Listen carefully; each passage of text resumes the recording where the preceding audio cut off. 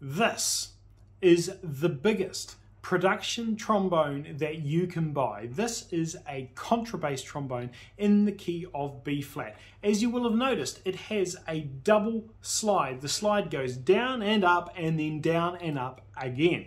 It has a whole massive amount of extra tubing at the top here, and it is a beast. This uses more air to play than any tuba because there is very little resistance through it. You blow and there is no back pressure to save your lungs. You blow and it's just gone again.